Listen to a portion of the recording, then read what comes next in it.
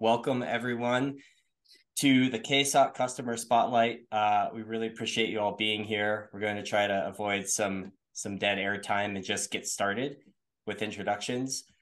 We are here with a few folks from a company called Invoca. I'll let them kind of tell you what Invoca is, how they're building on top of Kubernetes. But yeah, we are happy to have you all here. And just so you know, we have the webinar chat going. If you have any questions, comments, remarks, please go for it and we will address them on the fly. And let's get going. So my name's Jimmy. I'm the co-founder and CTO here at KSOC. We have a platform built to help discover, remediate, and observe security issues across big, large, multi-cluster environments like we're going to talk about today at Invoca. And we are here with Esty and Matt. They are both security engineers at Invoca, working on various parts of the stack, but we're really thankful to have them here to kind of discuss their Kubernetes journey, which is an interesting one. If you signed up for the webinar, you saw that Invoca has been using Kubernetes as a compute platform for a long time, 2016 into 2017, which is, if I remember correctly, probably pre 1.0 of the Kubernetes release, which is before a lot of features that we have today. So we'll touch on how they're using Kubernetes to scale a telephony stack, if you will. There's more to it than that, but it's a really interesting use case. So without further ado, I think we will just dive right in. So the first thing we're going to talk about is an interesting one to lead with, and that's values that exist at your company. We were kind of prepping for this, and a few interesting tidbits came out of the conversation in that Invoca has some pretty well-documented, well-adhered to, and kind of progressive values as an engineering and organization that I think are worth talking about because they kind of match the Kubernetes and container kind of shift left patterns that we like to talk about. And, if we could start there and then we can lead into like why the heck we're even using Kubernetes in the first place and why you would stick with this thing for so long. So I'll pass it over to Esty to talk about the engineering values that Invoca has set forth. Okay, hi. So I'm Esty, like Jimmy mentioned before. So I just want to talk a little bit about Invoca values. One basic engineering principle that we have is elimination of waste enables efficiency, which basically means that we want to measure twice, cut once. We don't want to repeat ourselves. Another big value that we have at Invoca is that the most effective people to the most effective people to design and build systems are the people that are closest to the work. And we really want to empower the engineers on teams to create their own design proposals. We want them to create the infrastructure for their own services and make that as easy as possible for them to do. Another aspect that we have is we want to enable ease of auditing systems and finding vulnerabilities. So we should only have the complexity necessary to solve the problem. We don't want to add a lot of complexity. We like to start off with MVPs for every single problem that we have. And this idea of creating MVPs to solve problems and continuous reiteration and improvement, all of these values that I talked about are kind of some factors of why we chose Kubernetes in the first place as our infrastructure. A lot of other companies are getting onto the bandwagon right now. I was mentioning to Jimmy last week how I was at a Forrester conference, and the keynote was urging everyone in the audience to get on the cloud. And they said, like if you can't move all of your infrastructure to the cloud, maybe move half of it, or you can have a little bit of a hybrid model. For Invoca, we moved to the cloud in 2016, which is pretty early adoption. And we did that because of the principles that we have. Yeah, that's a really interesting way to lead this conversation off. We hear a lot about DevOps, and I'll pass it over to you in a second, Matt, if you have anything to add. But I think like the DevOps, we've all seen many talks around DevSecOps and shift left, and these words that often don't have a lot of meaning at the end of the day. But from talking with you all, it sounds like Kubernetes actually is a little more than just a buzzword, or you didn't pick it just because it was the hot thing to do, because back then it wasn't actually the hot thing to do at all. It was probably deemed as somewhat crazy because it was so new, right? So it's interesting to see those worlds collide, where you have extreme ownership of a service from end to end, which I think is the most powerful part of a container, really, as a packaging mechanism, is that a developer can actually run that locally, own that service and all the ancillary bits that construct a pod or deployment, and within Kubernetes, carving out your own namespaces to actually experiment and like ship products faster, which Kubernetes doesn't do that by itself. You actually have to have an organizational change. So anything to add there, Matt? What's your experience been working at Invoca? I don't actually know how long you've been there, but is that kind of ownership helping you build out the security program? Absolutely. Actually, Esty, you touched on a lot of great points there. A lot of engineering values discussed, and we have four main company values that can tether kind of into that, which really brought us to the bleeding edge of, I would say, not even cutting edge, but bleeding edge of the technology that was incorporated at Invoca. I started here in 2021 May, and I can tell you that I've learned a lot since I've been here, more than pretty much any other place, and I absolutely love it. Everybody here does take service ownership incredibly seriously, and part of the company values that help with that is to figure it out. So one of the things that Invoca really inspires their engineers to try things, fail, work with each other, talk with one another, cooperate.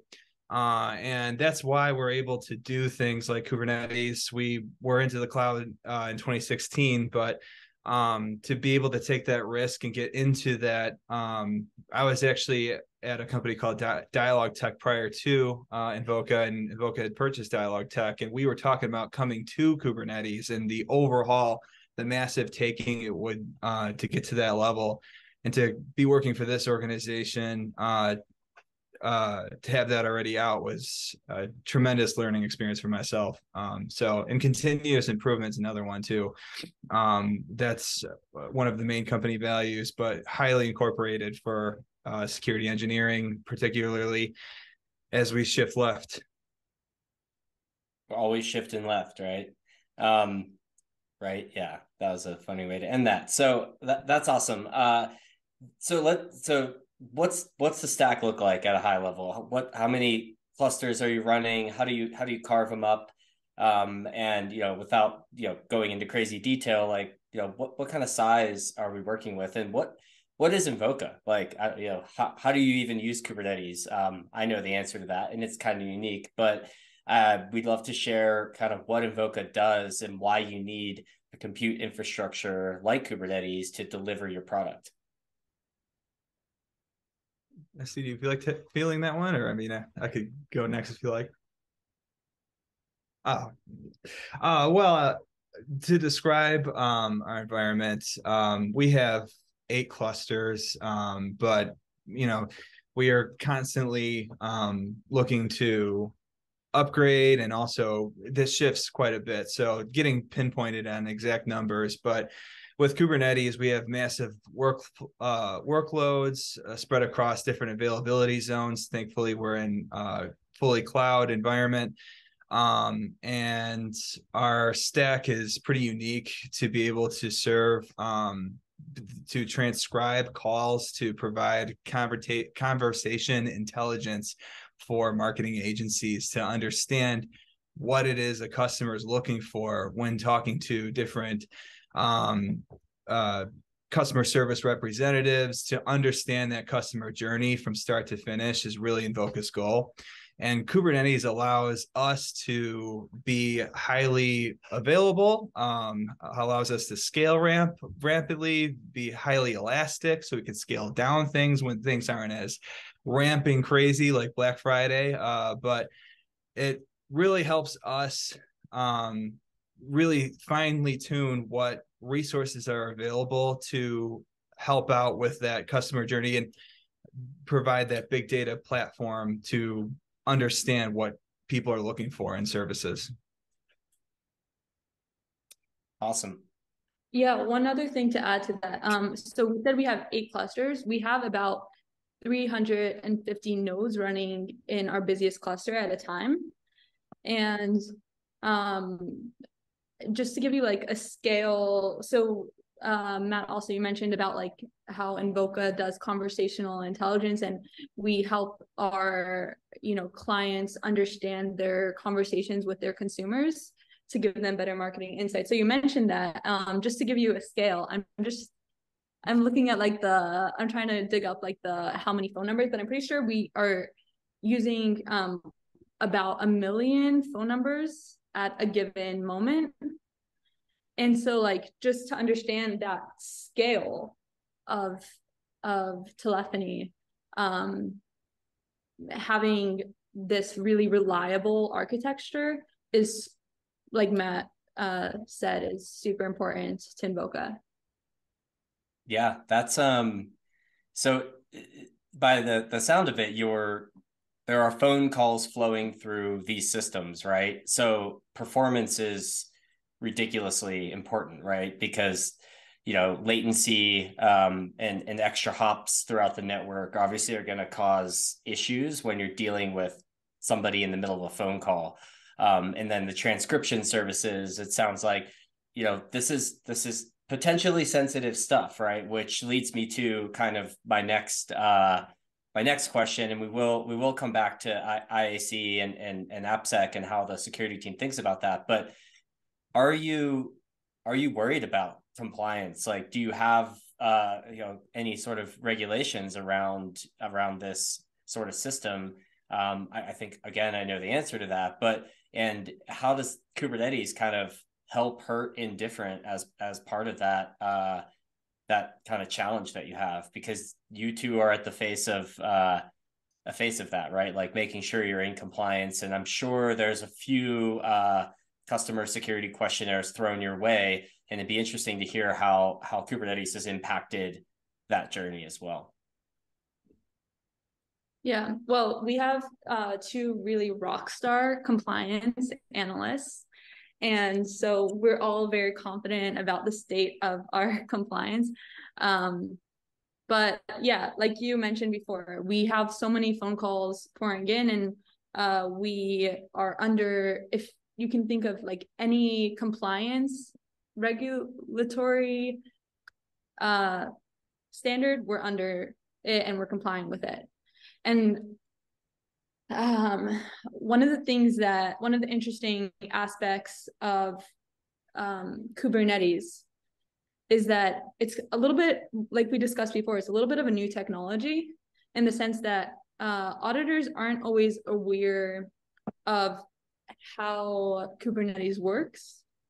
And part of our jobs as the security team is to explain to them that some of the issues that they have with regular cloud, with regular servers, physical servers, really don't apply to the cloud. There's a whole new set of problems that apply to the cloud, but not the same set of problems that apply to physical infrastructure. So we explained Kubernetes and how that works to our auditors years ago, but now we're still dealing with third-party risk questionnaires where, before a customer signs on with us, their security team will send us a list of like 600 questions about our environment. And maybe like 50 of them are, or 100 of them talk about, like our servers and, like maybe like the heat of the server room, or like questions that are totally don't apply to us as it is now. So some of that difficulty is going on calls with our customers' security teams and explain to them, this is what Kubernetes, this is how it works, and this is why this set of issues don't apply to us. Yes, I filled out a few of those questionnaires back in the day, and it's pure pain most of the time. So I feel you. Matt, anything to add to that? Are you experiencing a similar sentiment? Are you like, what are you working on in particular when it comes to kind of Kubernetes security? Are you working with the compliance team? Absolutely, yeah. And just to echo what Esty said, I think a lot of the questions that we field coming our way from these questionnaires, but also auditors, and a lot of the compliance frameworks haven't kept up to date with the technology that's that cutting edge. And Kubernetes is not really considered, in my opinion, extremely cutting edge anymore. It's, as more compliance questions and more frameworks are updated, companies are preparing to have better answers and not have to explain from start to finish as it used to be, but there's still going to be some. So the compliance questions that come our way, we always have to rely on some kind of checkbox or description box, fully explain, what ephemeral is and how hosts, kind of go away, as an example. But, I think from that perspective, it actually makes a lot of auditors happy, because we can use tools like KSOC example, or different open source tools to help beef our security up and have Kubernetes secure by default. And having to explain that to an auditor automatically crosses off a lot of their requirements off the bat, making them have less work, making us have less work. So that's just another benefit of using Kubernetes at Invoca. Cool. It's also really, go ahead. Sorry, go. Another thing that you just made me think of is it's super easy to like just show our auditors, like, okay, this is our Kubernetes clusters, and this is our staging cluster, our production cluster, etc. And here are the pods, and just like gathering that info for audit time is a breeze. And our compliance auditors love it. We love it. It's really seamless. Nice. I usually don't hear it's a breeze and compliance in the same sentence. So yeah, that's awesome. So real quickly, Esty, on I know you're kind of on the AppSec side of the house. You spend a lot of time building AppSec pipelines. You're kind of ingrained with the CI/CD process. So has Kubernetes, I mean, it might just be par for the course at Invoca, which it sounds like it is, but like what is the power of infrastructure as code and declarative infrastructure given and brought to your AppSec program? Has it helped in any way? And specifically, like down that shift left path as we're all going, are you seeing benefits from this type of infrastructure in AppSec? Yeah, so one of the really great things about infrastructure as code is, as the name says, it's code, right? It's static. And because it's static, we can essentially run scans earlier on. And the idea is that we have it all in one place. We have all the server, like cloud knowledge in one place, and then it's much easier to audit it. In the future, we're looking to prevent. We're trying to be much more on like the preventative side, where while developers are writing code, they're getting suggestions. This is potentially insecure. Do it this way instead. And like the idea is, again, much tighter feedback loops for our developers to get those vulnerabilities or those access control misconfigurations early on instead of later on in production. So the idea is trying obviously to move faster, shift left, easy auditing, scanning much more regularly through the CI/CD. Sometimes network scans can take a really long time.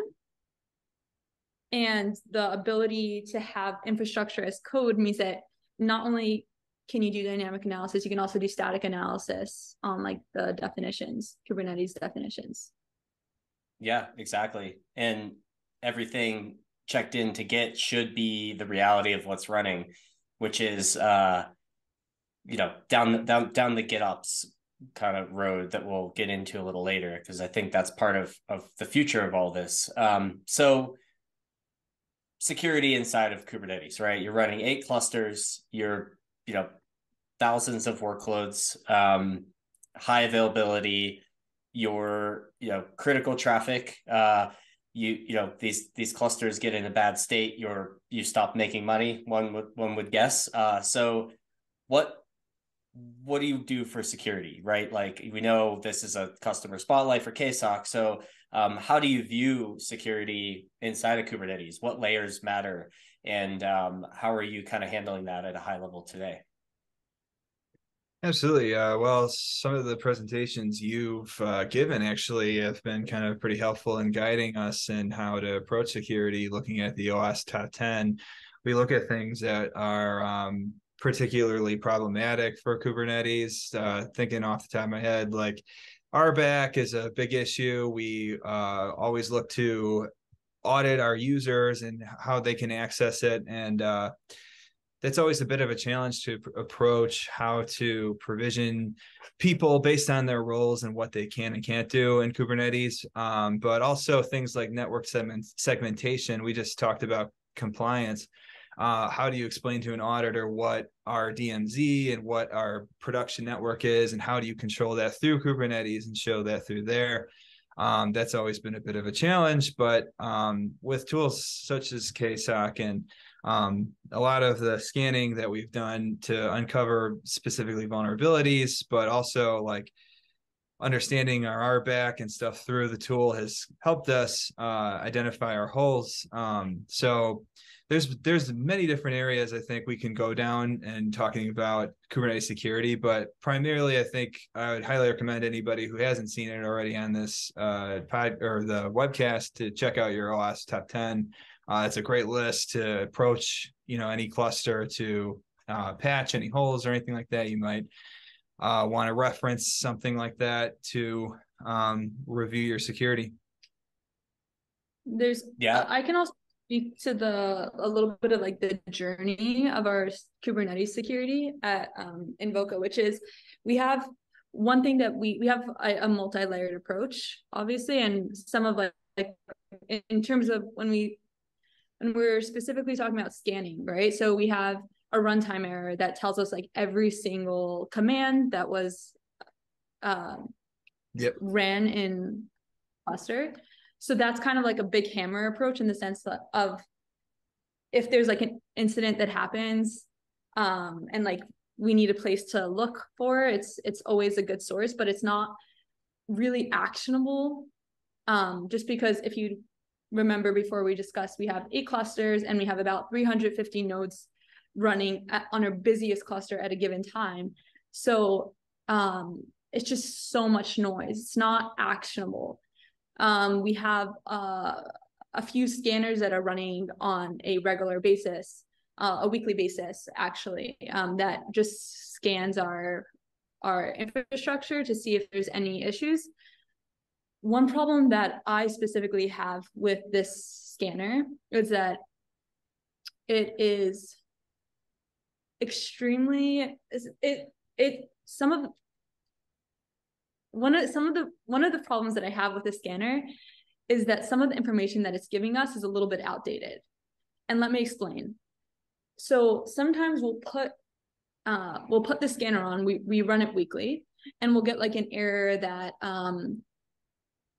it wasn't able to like scan a certain pod. And and that is like a PCI compliance like red flag. But meanwhile, this pod is ephemeral. So like pods like destroy and recreate all the time, and that's totally normal behavior. So it seems like some of the widely used scanners haven't totally caught on to all the intricacies of scanning the cloud yet. And now, as Matt discussed, we have another layer, which is KSOC, which we're extremely excited about. That's a good point. Yeah. Yeah. Absolutely. So we have two, thank you for that. We have two questions in chat. So gonna take a quick detour and read those. I'll start with Nick's question. Is KSOC intended for just RBAC auditing, or is it also used to monitor logging associated to pods and deployments? So I guess that's a good chance for the quick 30-second pitch. It is not just for RBAC auditing. So we have a really comprehensive rules engine that relies on event streaming from the Kubernetes API to discover misconfigurations in line with any workload in the cluster, including RBAC. And we track that through the lifecycle of a given entity in the cluster. We also offer SBOM generation, image scanning in relation to all of those different workloads inside of the cluster, as well as least privilege recommendations for RBAC. We are soon to be introducing audit log analysis capabilities as well. So discovering anomalies, who's doing what inside of the cluster, tracking their sessions. So that's coming in our next release. So it is, yeah, more than RBAC auditing. I think we lean on RBAC a little bit because it's probably the messiest, most underserved part of Kubernetes security, as we've discovered. So hopefully that answers your question, Nick. And the second question, which is a really good one, is you mentioned that K8s in 2016 was the tool of choice. And in 2016, it was that tool because it allowed devs to own more of the infra supporting their app than historically possible. So the question is, would you still choose Kubernetes today, or would you consider other potential paradigms if you were starting from scratch? That's a good question. So I'll leave it to you two to give your brief thoughts on if you were starting, from scratch, same kind of problem statement, right, as Invoca is facing. Like, is Kubernetes still the right choice? I'll just start with saying, Raj, absolutely, 100%. Gone are the days where networking, sysadmins, your database, all the heads are in one meeting and you have to mock up a request for them to be able to provide something for you. Now you can grab your own YAML, understand what it is you're running, customize your own applications, and be able to deploy within minutes or seconds. It's absolutely phenomenal. I highly recommend any organization to take on Kubernetes. I can testify for the engineering department here at Invoca, and I'd like to echo, I think they would also agree with me in that Kubernetes has been tremendously a tremendous help and been a fantastic infrastructure as code serving Invoca. So I will only continue to look at a lot of different Kubernetes. There's Helm charts, there's other things out there that can help you deploy different tools and understand it better. But I would definitely 100% recommend that for other organizations to use. Are you being paid by the CNCF to say that? No, I'm just kidding. No, good answer. Go ahead, Esty. I think something really cool that we've started to experiment with is this. It's called Backstage, where an employee or an engineer can just spin up a service in a matter of like a few clicks and a few minutes. And for me, this is really, really exciting because this means that the ability to create and innovate is so easy now. It's so easy. It's like, you don't need a networking team. You don't need a server team. You don't need an infrastructure, a team to like create the infrastructure for you. And I'm sure like it really depends on each use case, and what this particular use case for the problem that you have. But I just see so much potential. I see so many benefits that we already have at Invoca with Kubernetes, and I also see a world of potential for where it can go. So I would highly recommend, unless you have some other limiting circumstances. Yeah, those were both awesome answers, and I'm actually going to take the opportunity to answer as well, because at KSOC we have our own infrastructure, right? And we were born in 2021, so we actually had the opportunity, although it would probably not be smart if we didn't build our own stuff on top of Kubernetes, but we had the opportunity to choose other technologies, right? Serverless,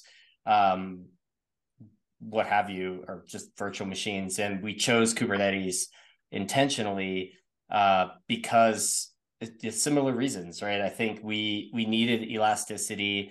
We have are able to hire, like early days of Kubernetes was a little challenging because hiring that level of expertise just didn't really exist, and it's getting better. And I think the features baked into the Kubernetes project proper have kind of abstracted away the need for every developer to be a Kubernetes expert, right? Tools like Backstage are a great example, or even just, these more modern GitOps tool chains, Flux and Argo CD, that are really trying to get the developers out of the weeds of configuring the nitty gritty YAML and just shipping software continuously. So I think what we're going to see is another 10 years ahead of us where Kubernetes still powers infrastructure, but it keeps kind of getting abstracted, right? Like the platform as a service starts to emerge, where you don't have to understand the details of what's going on under the hood, and you could just build and ship software, right? So that's a good question though, right? Like I've only met one company ever that was born in the last 3 years that has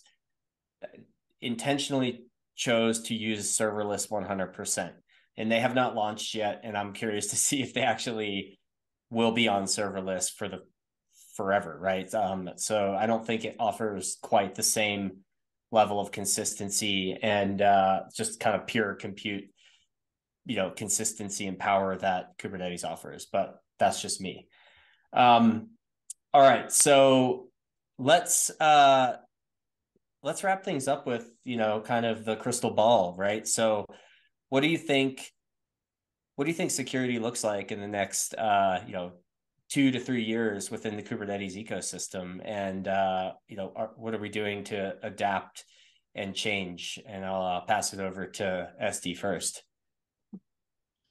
Okay, a few predictions.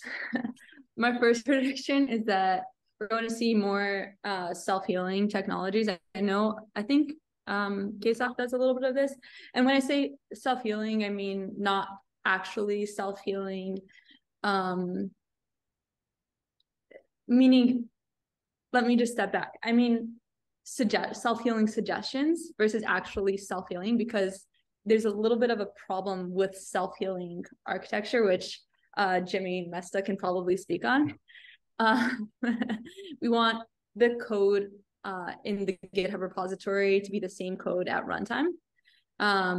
Another thing that I think is dealing with, again, I really highly applaud our 2 amazing auditors. I highly applaud our compliance analysts because they do most of the work. But I think that in 2, 3, 4 years, we're not going to have these discussions with auditors or customers, because they're going to understand the technology well enough on their own. It's going to be industry knowledge. And instead, we're going to have different discussions with our auditors / customers about which of the known security issues with Kubernetes are we taking care of, etc. And yeah, again, it all boils down to much more awareness and tighter feedback loops for engineers of the vulnerabilities in their infrastructure. Yeah, I mean, less noise, more action, right? So that's kind of the hardest part of being a security engineer today. One of the hardest parts is sifting through noise, right? Like finding a problem, acting on it, and with confidence, squashing some sort of vulnerability or misconfiguration. So I agree. Like self-healing is it's part of it's a little buzzword bingo-esque, but there is something to be said about letting your security tool chain give you context and provide some path to remediation, right? Whether that's in the form of actual code to help a developer ship the thing they need to ship, or if it's actually changing the runtime state, which is probably a different webinar topic altogether. But that's a good prediction. What about you, Matt? Yeah, I agree with a lot of those predictions. I think specifically for Kubernetes security, I think you're going to see things like people moving away from secrets and using DIC. They're going to be using less persistent volumes. So some of the, I think, technologies that are used now, or some of the components that make Kubernetes today will change for the better, be more specific, more tuned to build platforms better. Like somebody said that Kubernetes was a platform to build platforms. So I think the building of different platforms will be greater tuned and easier for developers to be able to ship that code out. So again, I think the security realm is always going to be impossible to predict, but I could see the technology is changing and policies changing because of that, based upon what comes out in the news and stuff. So tools like KSOC are going to be instrumental in helping with that for sure. Awesome. Well, thank you for those answers. My prediction is that we will all be demoted to YAML engineers and AI will take over the rest of the orchestration platform. So no, I mean, I agree. I think I already stated my piece on abstractions. So yeah, happy to serve full time while the AI overlords take over our Kubernetes orchestration. So cool. Well, with all that being said, I think we'll, thank you so much for jumping on and sharing your knowledge. I think Invoca has a really interesting use case and history with the cloud in general that a lot of companies can learn from. So we appreciate everyone for attending, and I think we've answered all the questions in chat. So if there's anything else, then we'll just leave it with that. And you can always find us at ksoc.com or log into LinkedIn, and there's usually things flying around if you want to follow me there. Always interesting stuff going on in the Kubernetes security space. So appreciate you all for being here, and we'll be in touch. Cheers. Thanks.